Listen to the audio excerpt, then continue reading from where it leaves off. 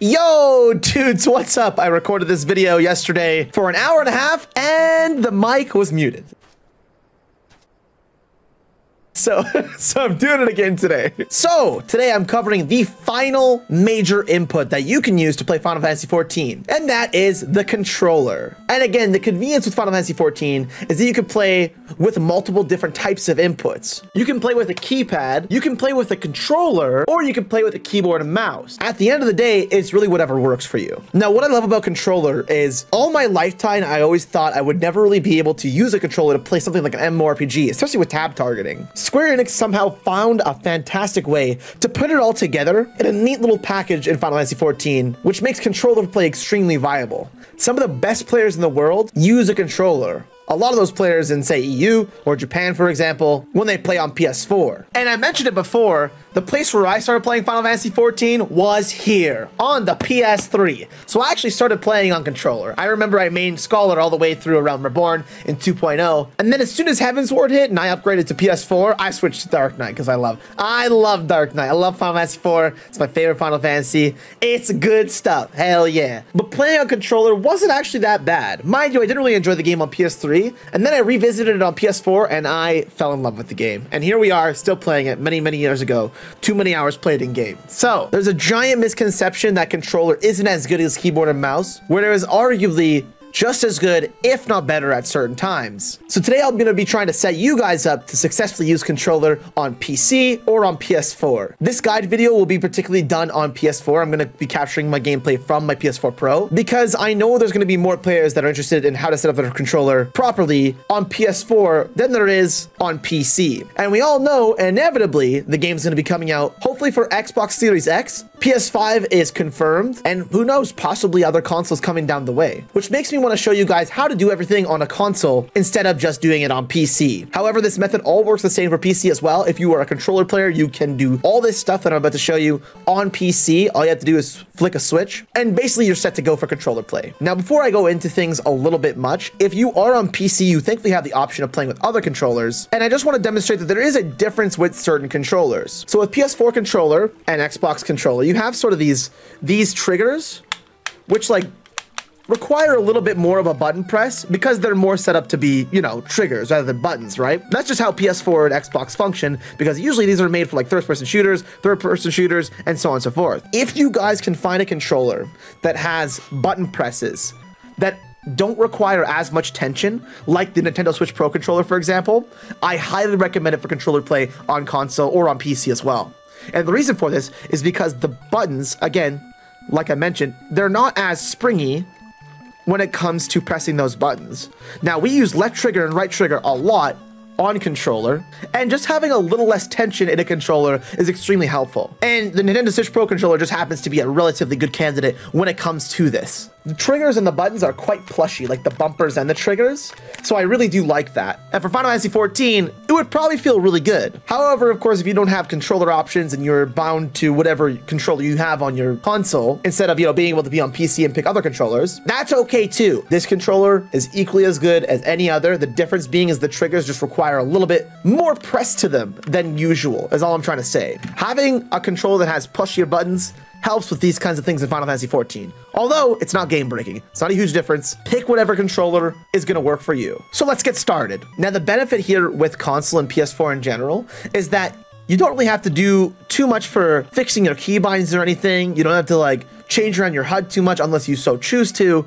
It's kind of just what it is, which is super great. And as I always remind you guys, pick a nice comfortable spot to set up your UI on, because you're going to be here for about an hour or two and you're going to fine tweak things and whatnot, and you just want to sit and sort of enjoy the scenery while you're setting things up. So if you guys recall in the last two videos, I was like, all right, we want to set our HUD up so it looks a certain way, and we want to hide some buttons, and we want to like get it set up so that it makes sense. Well, with controller on cross hotbar, it kind of already has all that, which is kind of cool. So I made my UI as default could be in Final Fantasy XIV to sort of set you guys up. This is me playing on a PS4 Pro, so the performance will be a little bit different comparatively to me on PC. PC, which is okay for now. And we're gonna do a little bit of housekeeping to sort of set things up comfortably. So while we don't have to do as much setup as like, say, a keyboard and mouse or a keypad, we still have to do a couple things to make the game look a little prettier, especially when it comes to console. So before we do that, I just wanna say if you are playing on PC and you wanna start playing with the controller and you want this menu sort of like this, rather than what it looks like on PC to begin with, you can go into character configuration, go to the top switch here, and you can change it to controller mode, or of course mouse mode. So like, let's say I was playing with a mouse and keyboard on PS4, I could go back and forth between mouse mode and controller mode, or I could just set it up like so. But if you're looking to set up for controller play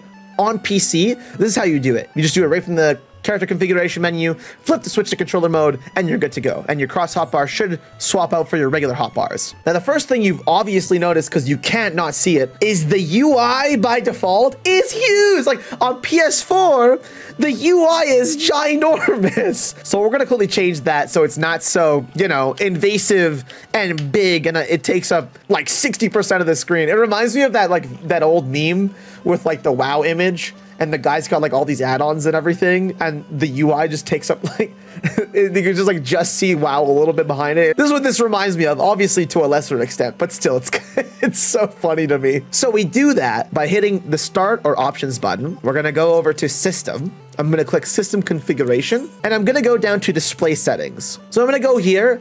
I'm gonna go down and size that down to say 80% and hit apply all. See, that already looks way less obnoxious to me.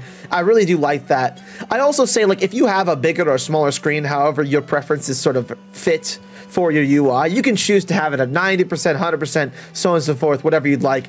But that's the easiest way to just downsize everything really quick. And if there's any specific elements that you need to adjust in your HUD that still seem a little too large, you can go over to your HUD layout, go down to the little bar, select whatever element you need to downsize. So like, say, I don't know, the minimap, for example. The minimap could be like smaller or bigger, whatever else I'd like. I'm gonna select that. And if I just hit R3, I can change the element side. Now, if you guys don't know what R3 is, it's just clicking the joystick in, as you can see. So that's how you change element size on console. You can also move things around when you have them highlighted. So like I can hit triangle. You can also change things and move them around if you need to. You can just like click onto the HUD layout itself, and like I can move this around with the right stick as well for if I needed to do that with the minimap. And the way we do that is we can enable cursor mode with any other controller, or we can use the touchpad on the PS4 controller. So as you guys can see, if you need a mouse very briefly for some stuff, you can like double tap stuff and you can click things with the PS4 controller on console. On PC, I would recommend you just use your mouse for this. And actually you could connect the mouse directly to your PS4 if you wanted to.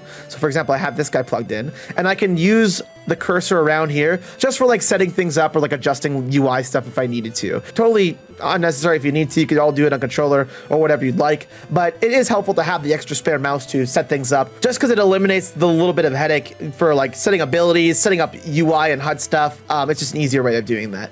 However, if you don't have access to a mouse and you only have a controller, that's totally okay. Entirely unnecessary.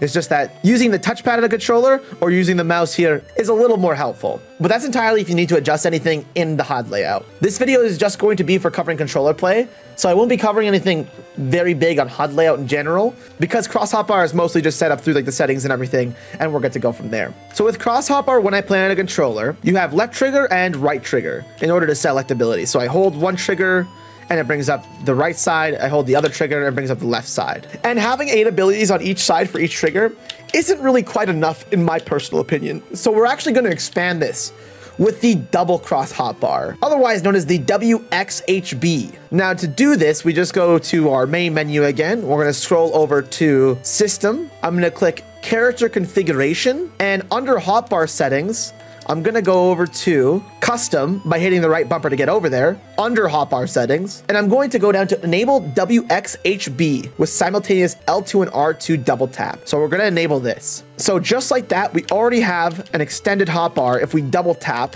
our triggers. Without even applying, you can demonstrate it. And we're gonna want our full 8 abilities on each extended hotbar. So I'm gonna enable directional buttons here on this option menu. And as you can see, I now have access to 8 total abilities just by double tapping the trigger, and it goes away from the regular cross hotbar itself. So now I have even more buttons per hotbar. I'm gonna go ahead and set this to hotbar 2 for when we set it up. So instead of this being cross hotbar 8 left and right, I'm gonna adjust this and make this for the left double tap, cross hotbar 2 left. And then this one is going to be cross hotbar 2 right. So when I set up hotbar 2, I'll be able to see those hotbar 2 abilities when I double tap the triggers. So now we know that we're going to be double tapping left trigger and right trigger. As you can see, it brings up even more abilities that are going to be set from our second hotbar, which is super awesome. And this brings me back to one of my original points, talking about controller preference and what those triggers or buttons feel like. So as you guys can see, L2 and R2 are just a bit more springy when I have to tap them for abilities, right? Even when I go like this, you can see it just requires a little bit more tension to click the button when I'm double tapping. When I go over to another controller, such as the Nintendo Switch Pro controller, I can easily double tap these buttons without straining that extra amount. It's just a little more convenient. Again, very minor difference, but when it comes to pressing those buttons twice, it's just a lot easier. And that was a big thing I wanted to demonstrate for you guys.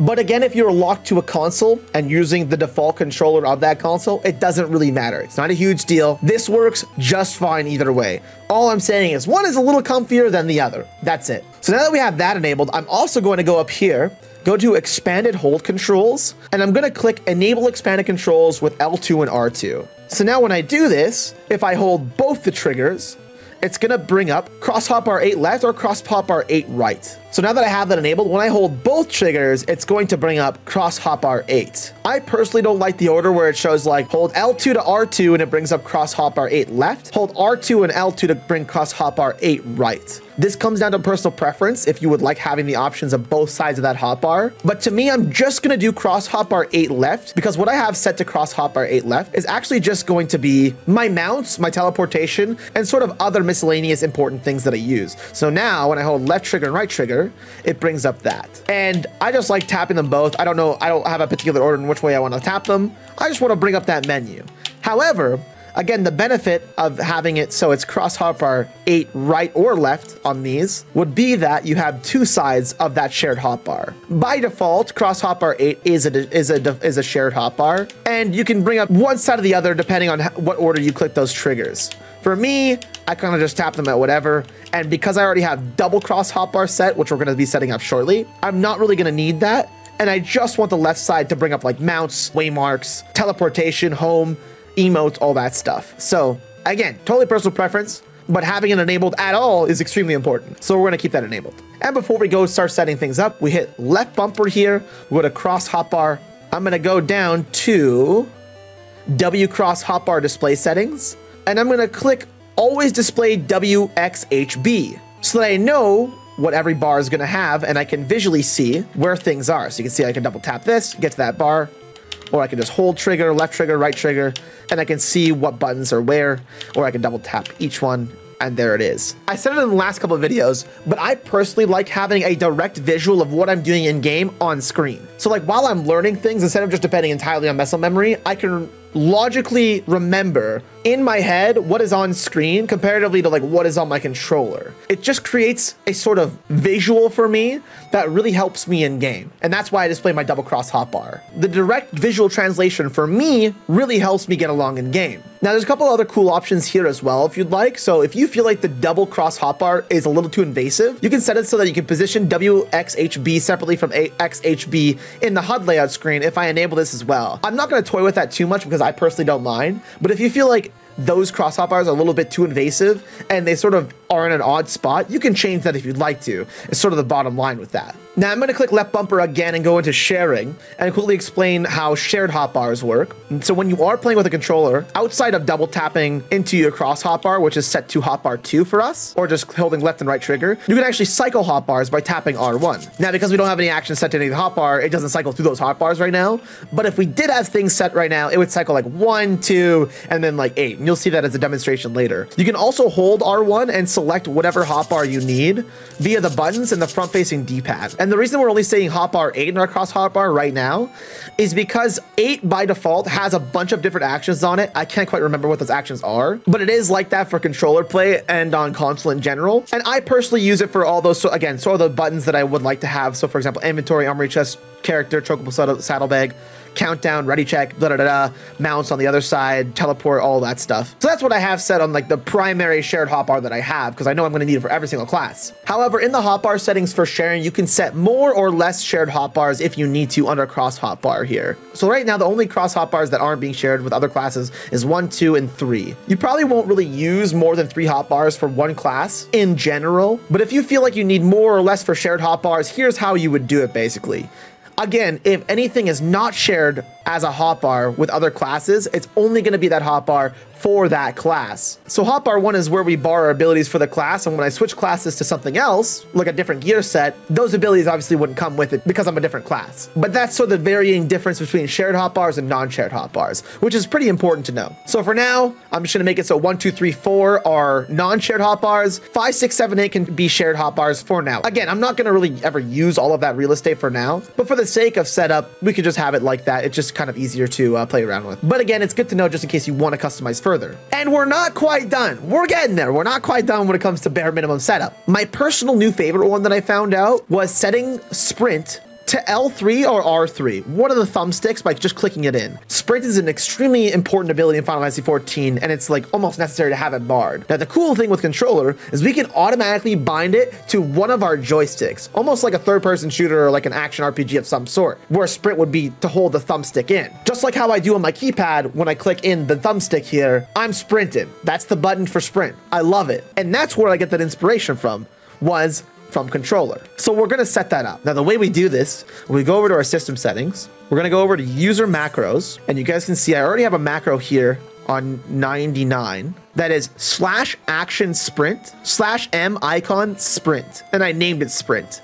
So /m icon sets this action to sprint, /action sprint makes it do the action. And you're going to want to write this into either slot 98 or slot 99, either or. And you can obviously do that in just a controller. You don't need a keyboard or mouse or anything. You just basically click the action, you click the little window here, you click triangle if you're on PS4, and type in that action by doing this. For each row, you hit enter, and it'll bring you down to the other row, and you type it in again. If you were playing controller on PC, obviously you just punch this in via your keyboard, which is super convenient. So now that we set up that macro, we're gonna go over to system configuration, controller settings. I'm gonna go down to button configuration, and I'm going to click begin.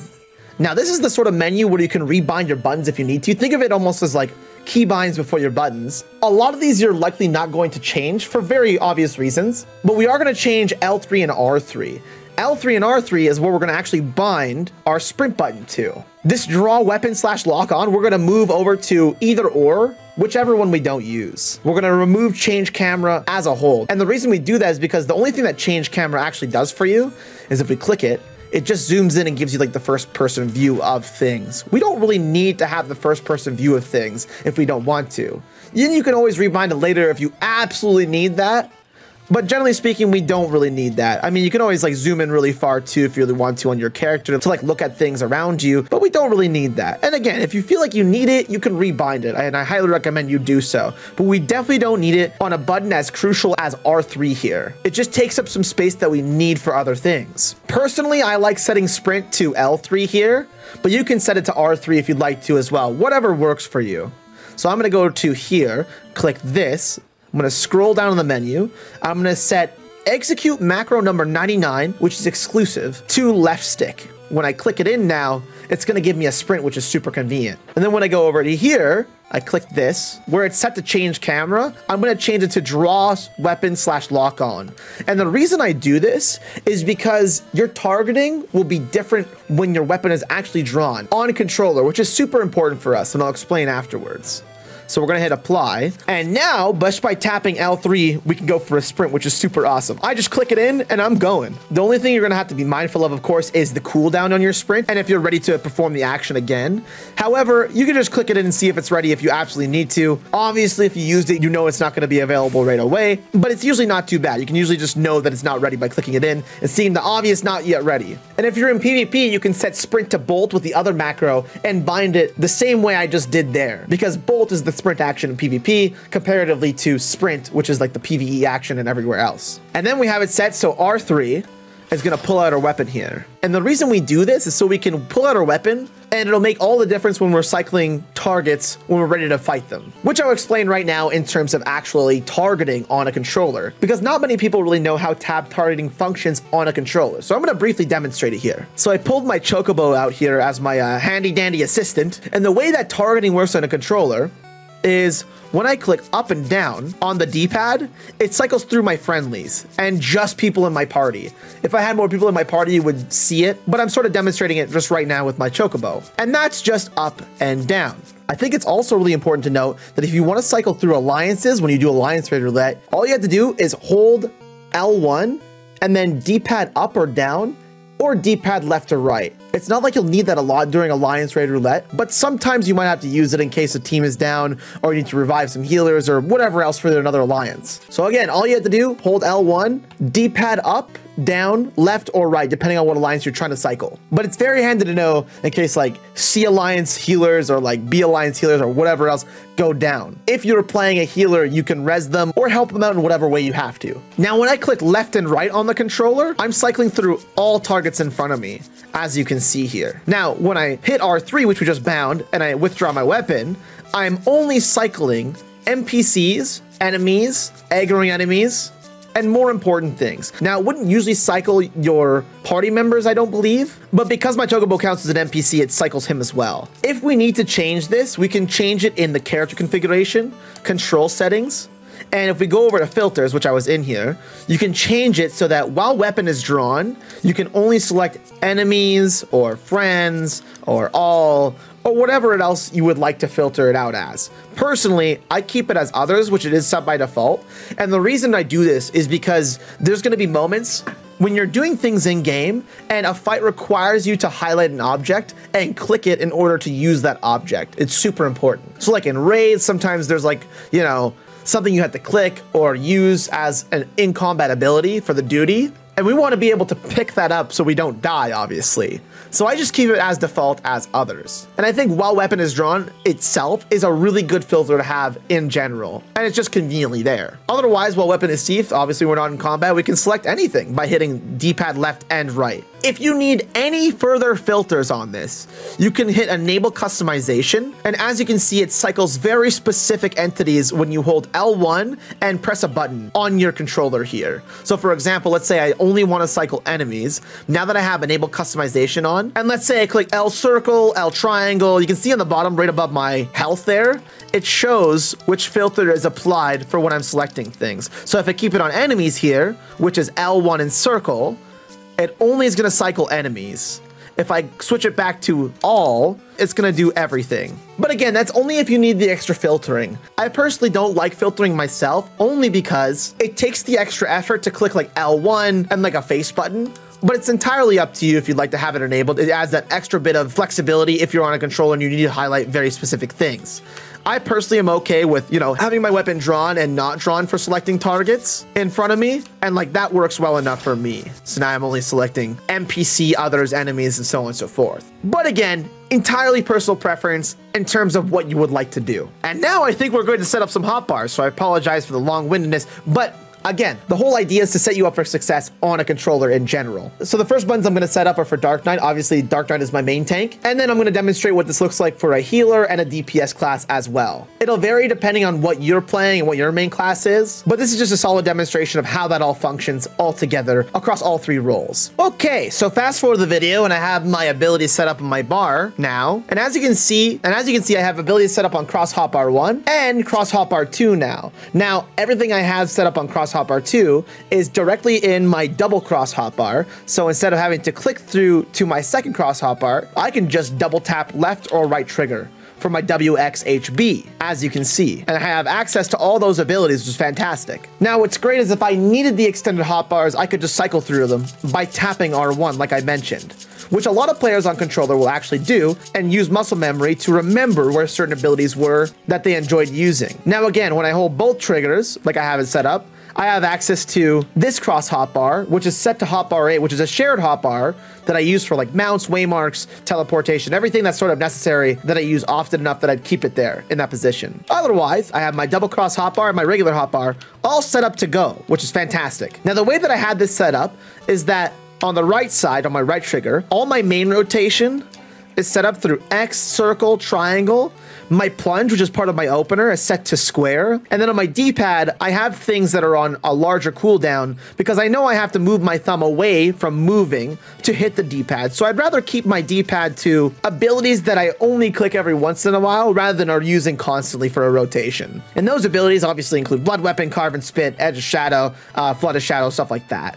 Or I can easily quickly weave things in. Like I know if I'm going to be using Flood of Shadow, I can take away my thumb from the joystick and I can quickly tap the ability. Then on the left side trigger, I have all my aggro developing abilities, my AoE, my unmend, so like my ranged pull, my AoE ranged pull, my AoE combo, Stalwart Soul, and Unleash. Then on the far left side on my D-pad, I have Delirium with all my Delirium combo abilities, such as Blood Spiller, Living Shadow, Quietus, and so on and so forth. Again, abilities I don't use as much, but are relatively common for me to have there. And then on the double tap of the right trigger on the right side, I have all of my defensive cooldowns, my face buttons, which I use often, and then all of my not so used buttons on the D side of things. So for example, like Living Dead, Dark Missionary for like the AoE shield, Salted Earth for my attack AoE, and Grid obviously which as my tank stance. Just things I don't really need to have up all the time or really need to take much note of and only occasionally press. And on the left side, same thing, all my stuns and my interjects and everything on the face buttons on this side, plus a provoke, which is super handy. It fits right into the AoE combo side of things. Then things like Arm's Length, Shirk, and Limit Break if I really need them. They're on the left trigger, double tap on the D-pad. I know I'm not going to use those ones as often, so they're over there. So if I was playing a warrior, for example, I would bind all my abilities in the same fashion that I would bind them for my Dark Knight, because continuity is super important. And having that muscle memory of knowing where an AoE combo is or like a provoke is, for example, as cross roll abilities are essentially all the same, I want to make sure they fit into the same slots within the same roll because it helps me memorize where I have those abilities, if they're all sort of similar or the same. But for now, let's try a little bit of practice on this ad here. So what I'm gonna do is set this up. So I do plunge into that, into Edge of Shadow, into Soul Eater, into like a Carve and Spit or something. Oh, I didn't pop Blood Weapon. Oops, that's my bad. And then I can use like Delirium combo into like Blood Spiller and whatnot. I'm not doing the most optimal rotation, that's for sure right now, but you get the idea, right? Let's try this again. Run over this guy, have Living Shadow up, so let's see if I can go and do the thing. So let's go over here, try this again, select this guy, I'm gonna plunge into him, rotation with Edge of Shadow mixed into it, a little bit of double weave for this guy, you know? Yeah, not bad, not bad.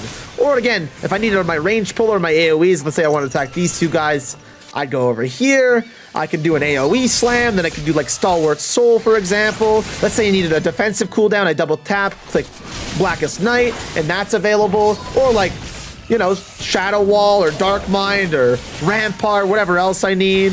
And then I combo back into Stalwart Soul. And then I've got these here, so a little bit of Quietus, another AoE pull. So it's not too bad. As you can see, it's functional. And if I just practice a little bit more, I'd probably be good enough on a controller. So that's how you do it. That's how it's done. And again, you can be extremely optimal on controller if you wanted to. Like, again, all these buttons are just there to press. And like, Salted Earth even. Oh, I missed that. I didn't quite get him in there, but you get the idea. The whole idea is to show you that controller is extremely intuitive for what it is. And again, I never thought I'd be playing an MMORPG on a controller, but here we are, and it works. And it makes sense. It's my favorite part about Final Fantasy XIV. It's the fact that we have crossplay, and you could even do that. It's amazing. So now I'm gonna bind my abilities to a healer and see what that looks like. So now I'm back with my healer. Fast forward the video a little bit, and I'm just demonstrating with Scholar really quick here. There's a couple things I would like to change around with this layout, but this works perfectly for now. So again, basic rotation on my sort of right here for attacks. And then on the left side, I have all of the heals that I need and all of the essential buttons to be clicking when it comes to playing Scholar, aka a healer. And if I was to play a different healer, for example, I would probably put all these buttons in the same sort of relative position just so I can get that muscle memory for playing this class on controller. So when we play Scholar, we start by summoning our Faerie. And as you can see, I can tap up and down to select my Chocobo. He is my party member right now, so I'm gonna demonstrate some heals on him for right now. And even some buffs and everything. Get that Faerie in there, get the big Faerie out, you know? Big Faerie heals. Hell yeah. Needs Adloquium, keep him alive, you know, Succor and all that stuff. Let's give him some more. Let's give him some more. Let's give him some more. Yeah, my man. And then obviously when we're in combat, we're just gonna find our enemy here, click into him, and do a broil into a ruin. And then get some dots up as well while we're at some biolysis. Get him the debuff, for example. And we're going to heal up our Chocobo while we're at it. Oh, he's struggling. He needs a Lustrate or something, or needs like a Indomitability for the whole group plus him, you know, stuff like that. And then we go back to attacking, which is fantastic. Do some more buffs. Do some more attacking. Nice. And that's sort of the lowdown on playing that. And I could easily double tap and even swift cast or res if I wanted to. If anyone was dead, of course. Again, super intuitive, super handy. When it comes to healing, it ain't so bad. And that's how you do it. And next, I'm going to set up a DPS. I think I'm going to set up Dancer, because Dancer's a lot of fun. I haven't really played that on console, so let's give it a try. Okay, so I set up Dancer. It appears, at least for Dancer, that ranged DPS doesn't actually require too many buttons, comparatively to some of the other classes, which is fine. Obviously, you can fill that space with like potions or whatever else you feel like you need to, or you can even double up on buttons if that's more comfortable for you as well. And it looks like we also have a visitor here who jumped up on my lap. Hello, small cat. Mwah. Love you. So like I was saying, Dancer I have set up in such a way that it makes sense for Dancer for now, at least. I'm sure I could optimize it a little bit more, but this is good enough for now. So I'm going to make my Chocobo my dance partner, give him my closed position. Of course, if I had another party, I would actually use someone else in that party to share abilities and buffs with them. But because it's just what it is with my Chocobo for right now, all I need is this. So let's get some dances in there. Let's open up, get started with a few of these. There we go. Dance number 1.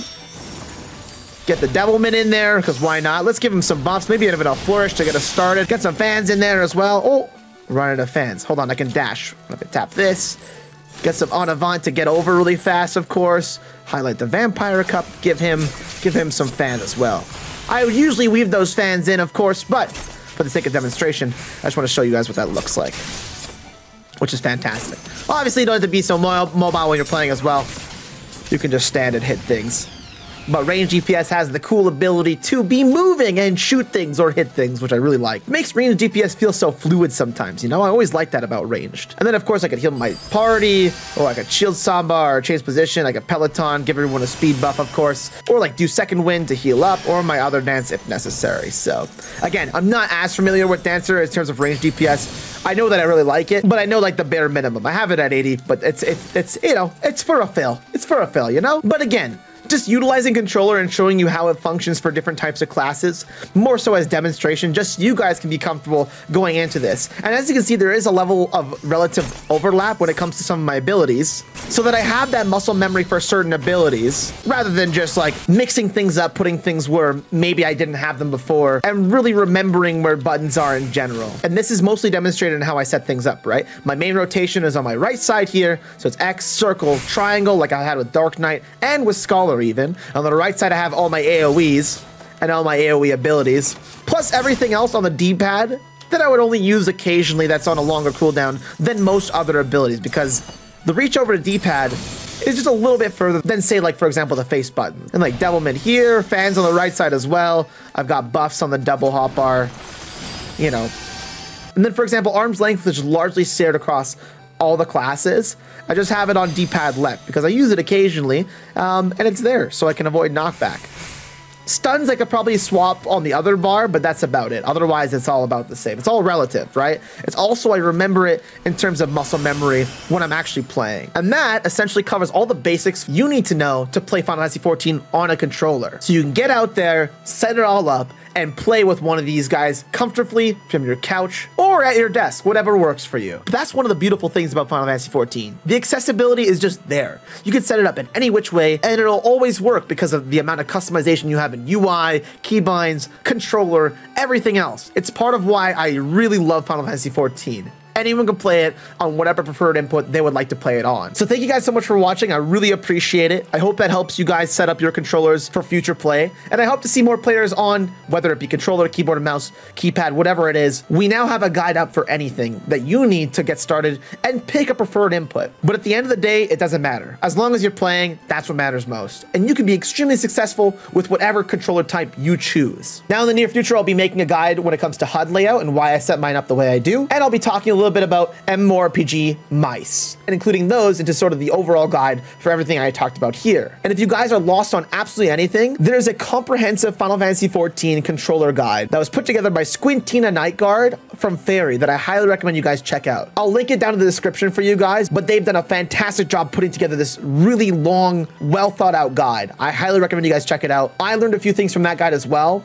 beyond what I presented for you guys here. And if you're lost on anything or looking for more details, you could definitely find it in their guide, which I will link for you guys. And of course, if there's anything you guys feel like I missed in the video, please drop it down in the comments there. I really appreciate the feedback and the know-how. If there's anything particular that you find has made your controller experience easier, definitely drop it down there for others to see. And I know it could probably definitely help me as well, because I have been playing controller a little bit more while I'm in my living room. So with that being said, please drop a like, a subscribe if you don't mind. Stay tuned for more Final Fantasy XIV content and more content from me. You can also find me on twitch.tv/gobrins or gobrins.com, GOBRINZ.com, also down in the description. So be sure to drop into the stream whenever you have the chance to. I always appreciate the new faces. So take it easy, dudes. Have a good one, and I'll see you online sometime.